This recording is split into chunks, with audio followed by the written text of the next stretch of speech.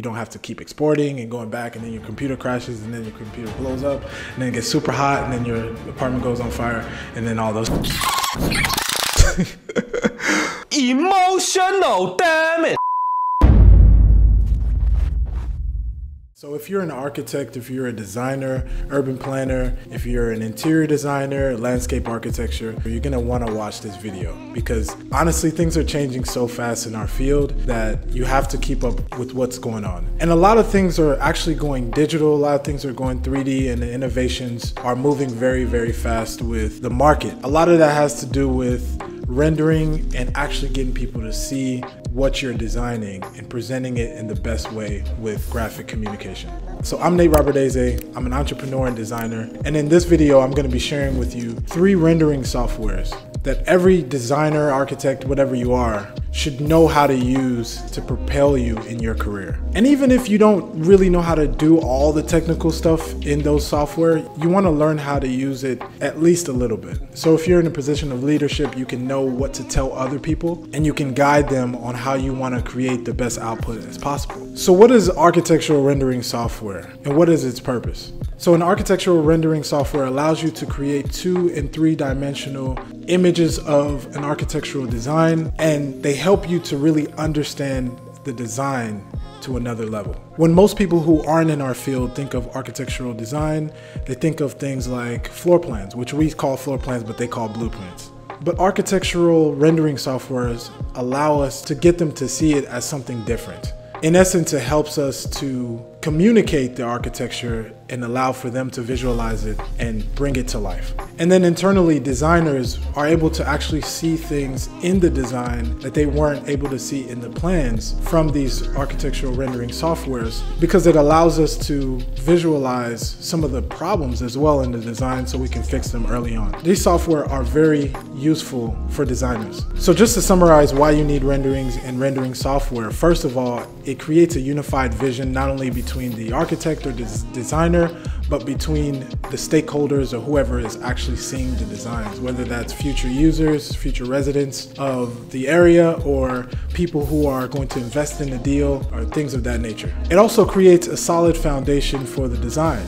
As we all know, design and infrastructure is expensive. So you want to get out all those problems and things of that nature early on, and visualization helps you to be able to do that. And then lastly, it also helps with marketing. Architects, developers, cities, designers, whoever you are, showcasing your projects in a very artistic and realistic way really helps for people to take you seriously and understand that you really care about showcasing your work. So me of all people, why am I qualified to talk about this? So I actually own a company called RenderVision.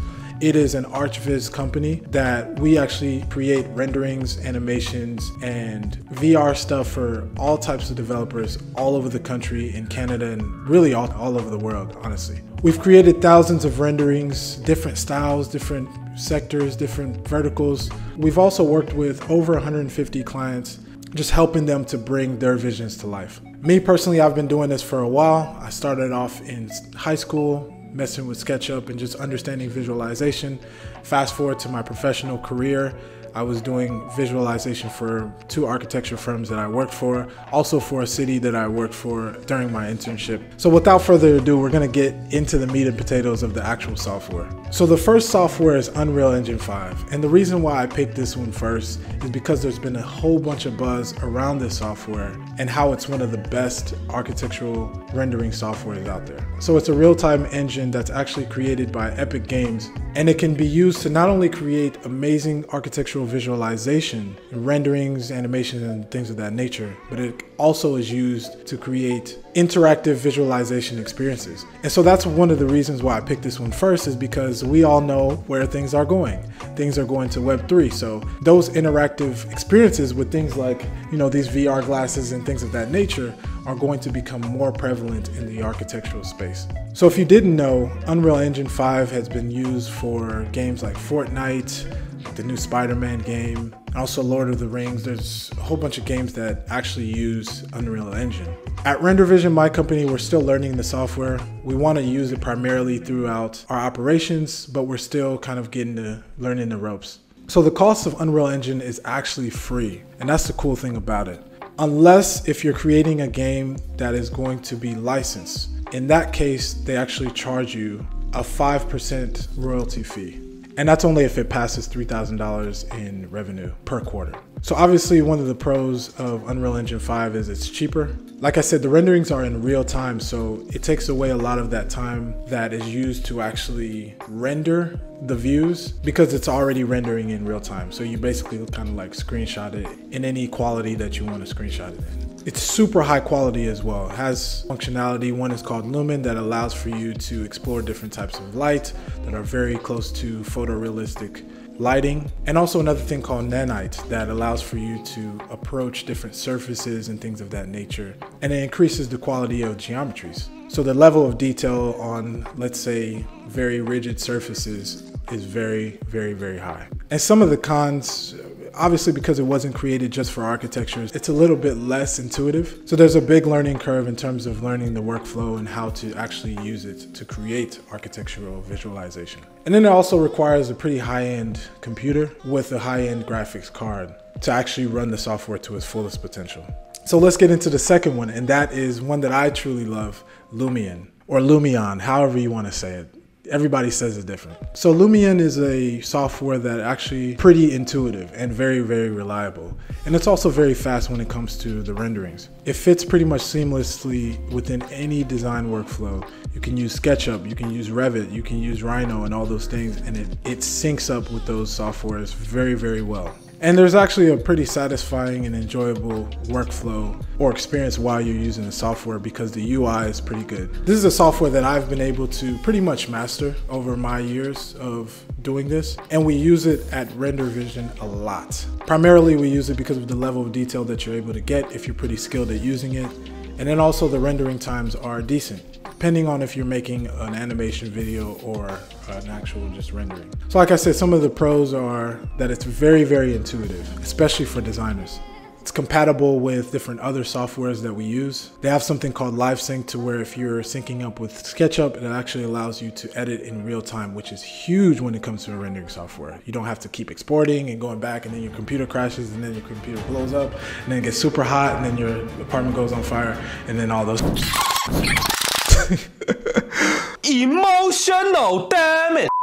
They also have a good asset library of animals, people, cars, trees, and textures and stuff like that. And you can also import your own textures and it makes it look super realistic, just depending on the quality. Some cons though, it can get really slow if you're using a smaller graphics card, and that makes it very time consuming to use the software actually. And also they come out with like a new version every single year. So, and you have to pay to kind of like upgrade.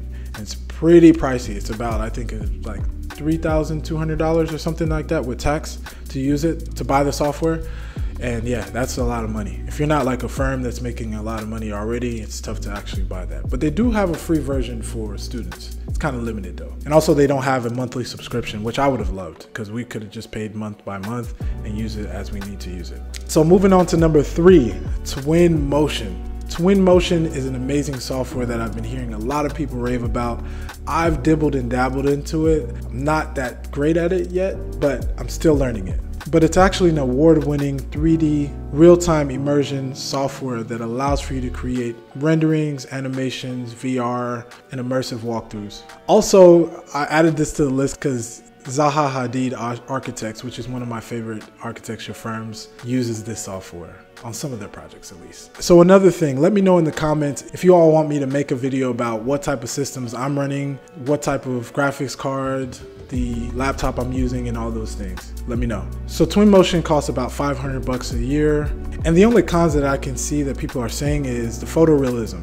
It's a bit less photorealistic than all the other softwares that we use. And so that just means you have to get more heavy on the post-processing in either Photoshop or any other software that you put it in afterwards to add entourage or add more textures or add more materiality, things of that nature. Speaking of entourage, I actually have an entourage pack that I just released. It will make your life so easier in terms of putting in entourage and things of that nature to your renderings. And it's tough sometimes when you're creating a rendering and you have to pick pick and pull trees and people and cars and things from all types of different places. I have just condensed them all in one. So if you check out the description, you'll see a link that actually takes you to Gumroad where I have all those things compiled. You can just get it and download it and you're good. I wish I would have had that when I was in college, because it would take me literally hours to pull stuff from all over the place. So check it out. So I wanted to give you guys a bonus software that I use.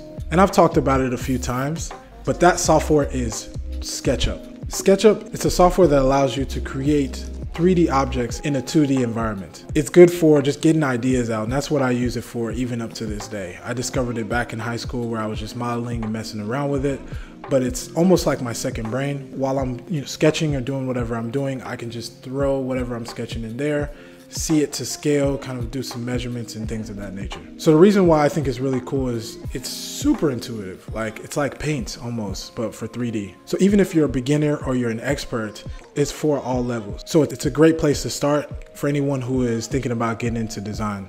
And we also still use it at my company, at Render Vision. A lot of the modeling that we do for our projects goes into SketchUp and then it's exported into Lumion or other softwares that we use. Some of its biggest pros are its 3D library. It's like an open source library where people can create models and actually put their models in the warehouse. And you can pull from those, put them in your model, and create whatever you want to create pretty much. SketchUp is always growing and changing as well. They have a thing called Podium, which now allows for you to render out your SketchUp views. And then also this thing that allows you to do sort of like a test fit study and sun study and all those types of things. It has where you can pull geolocations for places and pull them into your models and actually have the 3D models around the space that you're getting ready to design and stuff like that. It's a really powerful tool. So I would definitely check it out. Also wanted to give you guys some resources that I use and that I've used to actually get where I'm at right now when it comes to learning about architectural visualization. The first one is called the Rendering Essentials, and I have the link actually in the description as well. This guy is amazing. He's very, very, very detailed when it comes to talking about these softwares and how to use them, different hotkeys, different shortcuts and things like that. He knows what he's talking about. There's also another guy on Instagram named Leo Ramos. I have his stuff in the description as well. This guy is a Lumion whiz. Like, this guy is really, really good at Lumion, so definitely check him out. And so to close out this video, I just want to say this, yes, learning these types of softwares can be a bit tough. I'm not gonna lie to you and say, oh, it's super easy to use these softwares. But let me tell you, at the end of the day, you're gonna get your results. If you're looking to move up in the company that you're already in, if you're looking to add a new service to your business, if you're looking to communicate to your clients a bit better, the hard work and patience that it's going to take to learn these softwares is definitely going to pay off for you. And it's also going to help you to be competitive and relevant in the marketplace. Like I said earlier, things are changing. When I was working at my job, I got a challenge actually from one of my supervisors to do visualization for the next project we were actually working on. At the time, we were shopping out some renderings to a rendering company like the one I have now. And I just wanted to make myself more valuable by showing them that we could do them in-house. So I took about 2 months and I learned SketchUp to another level. And then I also learned Lumion, which actually helped me to propel my career. And so in about 2 months, I went from like a rendering like this to being able to create scenes like this. And obviously, my employers were really happy with me. I started moving up in the company and I started doing even better within my professional career. So the stuff works, man. If it worked for me, it can definitely work for you. That's just one example of what it can do for a company, but I'm sure that your impact will be greater in however you utilize these new skills. So what were your takeaways from this video? What softwares are you currently using? Are there any that I missed? I want to dialogue with you all, so leave me a comment in the comment section. If you think someone else could benefit from this, go ahead and share it with them. And don't forget to subscribe to my channel